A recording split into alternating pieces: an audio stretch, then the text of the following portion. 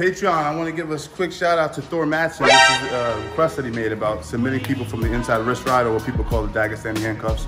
So Thor Madsen's been supporting me on Patreon.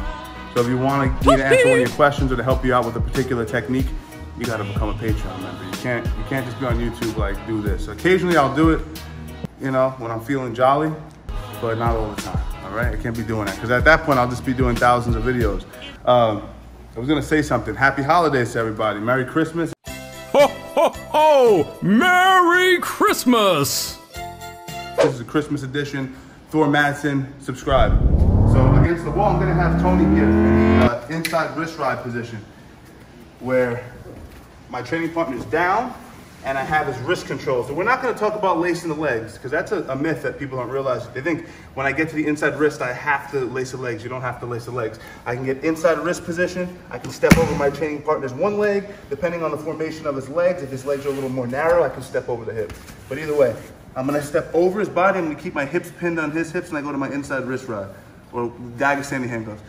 What I'm gonna do from this position is I'm gonna start first to try to drive him flat. If I can't drive him flat, he's a strong guy, he stays on his elbow, I'm gonna start punching. So I control his wrist with one arm, and I start throwing hooks with my left arm. He eventually has to pull his arm out. He will do that eventually. From here, I'm gonna take a claw. So how can I submit a guy from here? Well, I have to get to his back, so I'm gonna use his claw grip, and I'm gonna reach right around his far trap muscle. From here, because the wall is in the way and it's a bit of a nuisance, I'm gonna use my knee to drive into his lower back. And then from here, if I can transfer this foot over, I will, to the far side. And watch how I sit to my butt by sitting directly in front of me. Now, the choice is mine, seriously. I can pull my left arm out and go over his shoulder, or I can keep double underhooks and fall to the side. Either one works. So I can sit up, switch my arm over the top, and sit to one side, here and here, and then start looking for the rear strangle. That's one option. Or I can elect to stay double underhooks here, where I have a claw and an underhook on one side, and then I can connect my hands or go double wrist, fall off to one side. And the thing about this is, it's great for controlling guys. It's a very controlling position. And I can elect to pull my right arm out here, look to fence the top arm over as a strangle arm, and start trapping arms as well, where I can trap arms, trap hands, and look for the strangle. So there's lots of nuance in there as well. If you know how to do the straitjacket system, that'll make sense to you. I can't spend the whole video going over that because it'll be a little bit too much. It'll be too many techniques jammed into one. But the concept should be, if I have an inside wrist position and I manage to clear the top leg at the very least, and I have the arm pinned, which I've shown this in many, many videos, especially my older videos, I keep my hips heavy and I start punching, pushing off my left leg, throwing hooks. As he starts to block, there's always gonna be an opportunity to go to a far claw, okay? I can go to a half claw too. If it shins down and I can't get to the far shoulder, I can take a half claw. I can even use a near side shoulder grip. So that works just as well, okay? I prefer the claw, but if he's really defending and I can't get to the far shoulder, just take the near side shoulder. Okay, now the trick is I wanna get my knee positioned right behind his lower back, and I don't wanna fall to my side. I wanna actually sit up and use the wall to support me, just like this. That's my goal. And from here, once again, you can either switch up over the top, choose a side, fall off to your side, let's slide over a little bit. Once again, I can punch this arm out from this half claw and go over the shoulder and then fall off. See where I fall off? Boom, and I can start to attack the back from here, go to my post rear mount or to my body triangle. Or from this half claw, I can now connect my hands here and here, fall off to one side. Body triangle is optimal, but if I can't get that, I'll take the post rear mount. Now, I also want you to pay attention to my feet. At the very least, I need to make sure that I get my left foot high on the hip. So keep this leg bent, his right leg. So like frame it up. Yeah, that's where he's gonna be. So I have to be at least here, at the very least. And when I elect to fall over to my underarm side, I have to make sure that my head is under Tony's head. I can't allow his head to get underneath mine, because now I'm at the risk of losing connectivity to his back. He can start to move within my legs. So I keep my head pinned under his, and then from here, like I said earlier, I can start to extend limbs, trap arms, and look for the strangles that we always go for. Okay, so it's a really great question. No one's ever asked me that. How do I submit guys from the Dagestani handcuffs? Well, first, don't think about the submission. Think about how can a controlling pinning position like the Dagestani handcuffs bleed into a transition that can lead to a submission? So the transition would be from the 2-on-1 inside wrist ride to a claw, or any form of the claw. It could be a full-on claw, it could be a half claw, and then we use that to transition to the back. As soon as we make that transition, then the neck will become available. I personally stick to strangles against the cage. I wouldn't look for arm bars and things like that. You're not gonna have enough space to extend. Remember, with arm bars, you need extension. So if my back is on the wall and I lock up an arm bar from the back, a lot of guys make this mistake. I try to extend my body, but because the cage is there, I can never get the proper extension.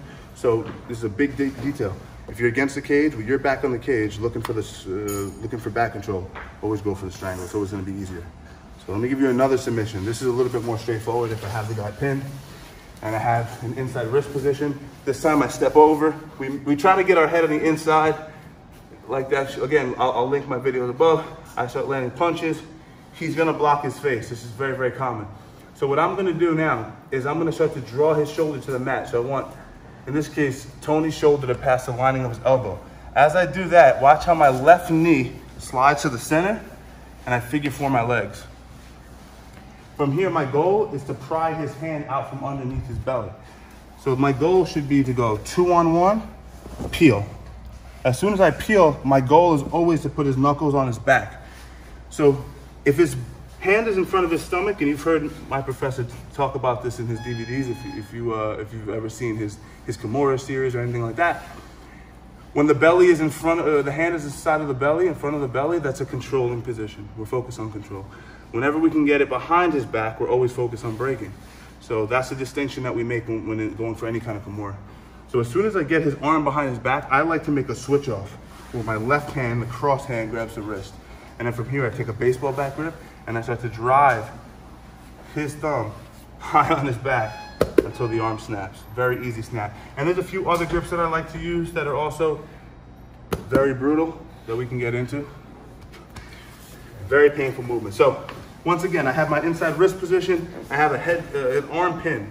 And we like to get here because now I have unobstructed shots to the head. As I step over, I lock his leg up in position. If his leg is framed like this and I'm not able to get my knee to the ground, focus on driving forward first.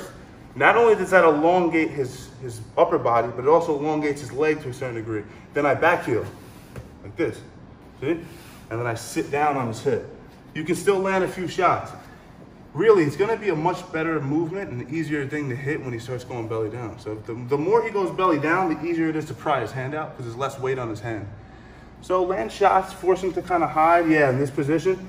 Then I'm gonna go 2-on-1. I'm gonna put pressure on his kidneys. I'm gonna pull his wrist out. From this position, I lock up on the wrist and I go baseball back grip.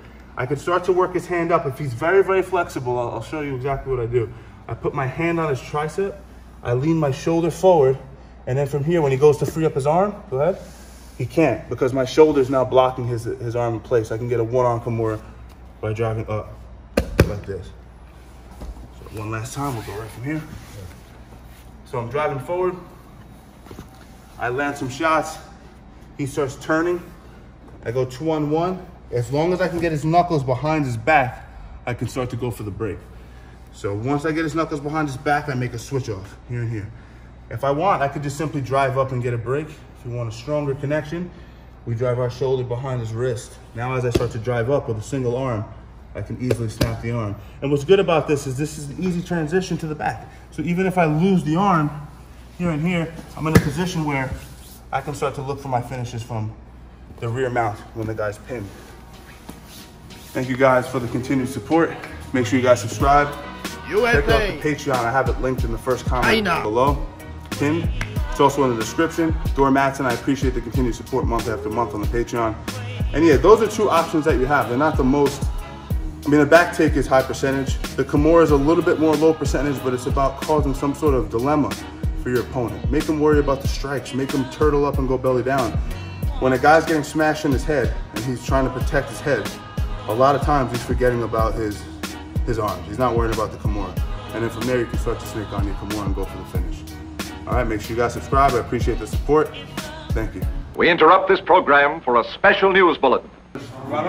Gentlemen, I'm just gonna shoot a video. no worries, no, Yo, Ronnie, scrap his belt as well. Oh, yeah. Hey, send me the other rash guard, the hash guard. Where do you want me to go, Steve? Oh, you can stand on the side. I'll call you over. Is it good? Yeah.